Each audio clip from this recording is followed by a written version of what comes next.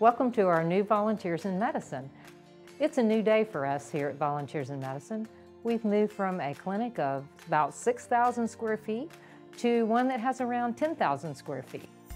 In our prior clinic, we saw about 1,500 patients, but we're hoping to double that soon. Now that we have more exam rooms, we're up to 12 when we did have 6. We're able to see our mental health patients every single day for therapy. We have 2 rooms, so we can actually have 2 therapists at the same time. We have 2 fully stocked eye rooms, so our ophthalmologists can come and see people in 2 rooms at the same time.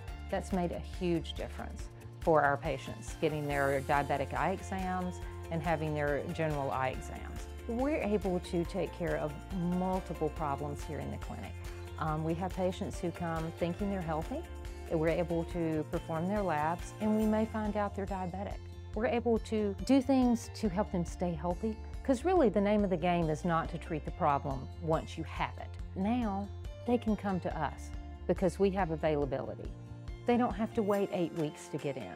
We can get them in quickly so that we can start taking care of them right away. Back in 2000, my parents were patients here at Volunteers in Medicine. I remember being a 5-year-old, having to take my parents to the clinic, trying to translate for them as much as I can. They got wonderful amount of care. My mom got mammogram done while my dad had his diabetes taken care of. And fortunately for them, they were able to save a lot of money and get their own insurance, but they were forever grateful for Volunteers in Medicine for providing the care that they needed when no one was able to give to them. And it was a new day for them, but also for me as well, because here I am back as a volunteer myself. I'm currently in the Masters of Public Health as an intern, and I was given an opportunity to not only give back to my community, but to give back to the staff and the volunteers that helped my parents in the beginning, and here I am helping them back. When I pull up to Volunteers in Medicine, it's a blessing to be able to get here for one, and a blessing to go see what's going on today with blood work being taken. I took the blood work, and now I'm going to see my nurse to see how is everything going today.